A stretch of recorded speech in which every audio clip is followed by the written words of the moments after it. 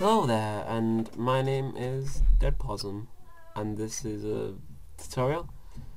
And today I'm going to be doing a series of basic ActionScript free tutorials, and it's going to end up with us making a 2D game.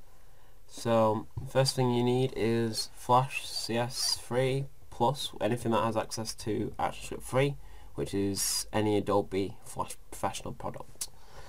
So when you open it, it will come up with this, and you want to click Actionscript 3.0, which is here, or we can do Air for Android and iOS.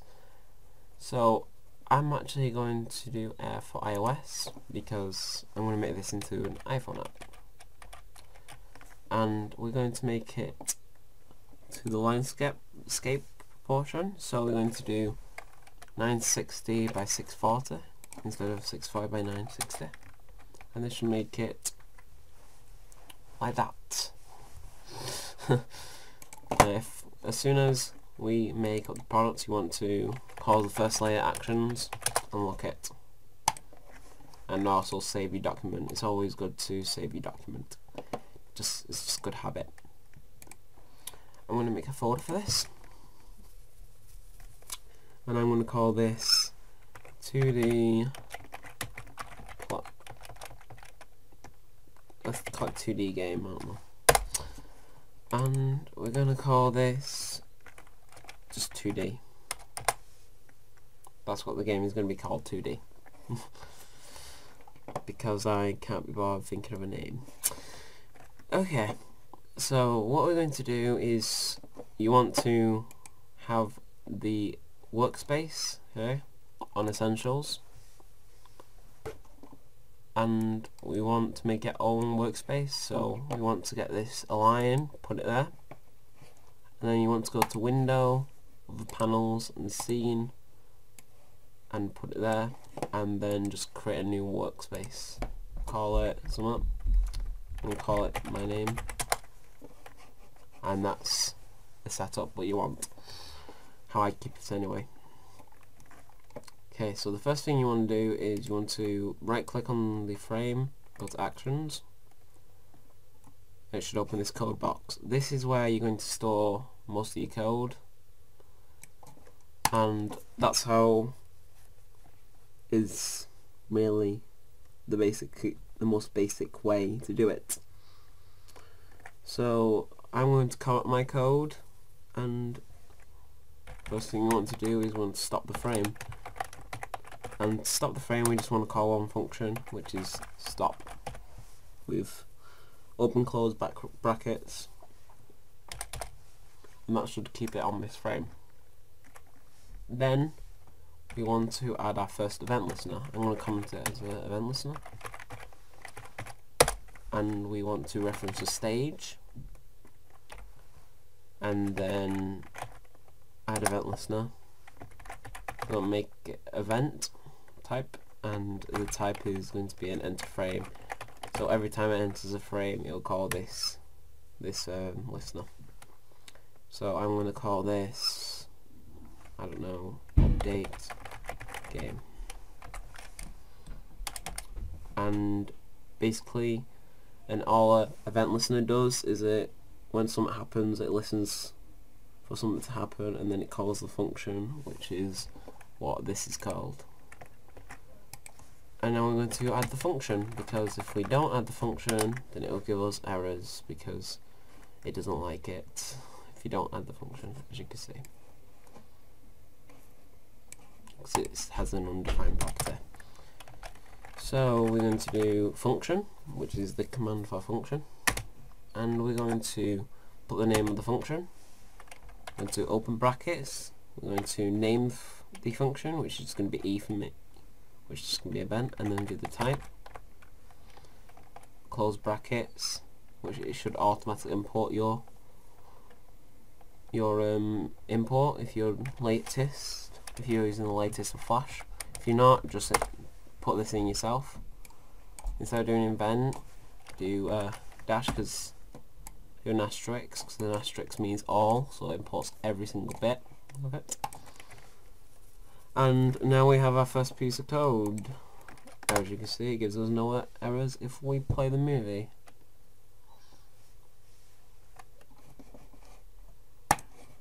Okay, so as you can see there, when we open the Flash file and run it, it didn't go landscape, and this is because in iOS it has its own settings for publishing, and it's defaulted to the aspect ratio being on a portrait. We want to make it to landscape. We want to make it full screen because it's going to be a game. We're going to keep it for the iPhone and iPad actually, and we're going to make the render mode auto and make the resolution high. And at the moment we don't need to do anything apart from tick your language which the application is using. You can name it, you can give it a version if you want. I'm just going to press OK. And now if I save and open the Flash movie, it should automatically put it in a landscape position.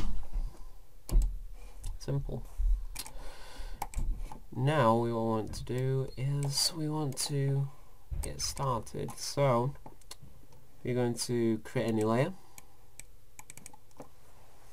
and we are going to add our player. So we're going to name the layer player, and we're going to draw our player. You can obviously be more artistic, but I am rubbish at artistic, so give me a second while I make my player. Okay, I have created my player. Well, I haven't really created it, I've just got it from my animation intro. This is my character, Deadplasm. And what I've done is when I've drawn it, I've put each individual part in a group, as you can see, and this makes it easier to animate later when we're doing animation. So to make a group is all you need to do is draw your thing that you want, and then you just press Ctrl and G. Or I think you can also convert to, where's convert to, I can't find, combine, it's on one of these settings to find. Oh, there it is, Ctrl and G to group, and ungroup, and Ctrl to B to ungroup it. Okay. So now we have everything in groups and stuff. All we need to do is highlight the whole character, right click and convert to symbol, or you can go to insert and new symbol. I want to convert it to a symbol,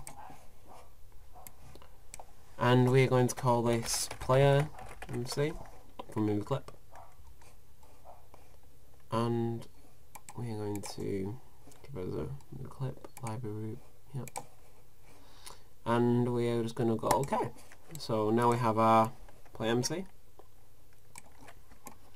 and if we export our movie, should have just him standing in the middle.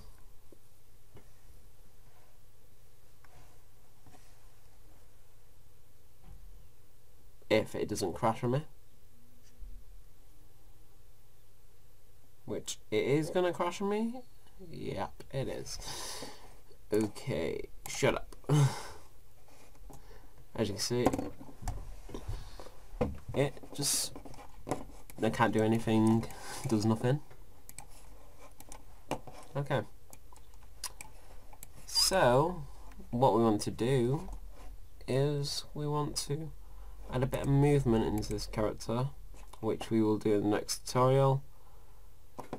I'm going to start working on that as soon as I do it. Make sure to instance name this to player before we go. So, oh, by the way, an instance name is the name which you reference in your code. So I'm going to go, and I will see you in the next tutorial. So remember to rate, comment, subscribe, or do whatever you want. Stupid LBR. See you later. Bye.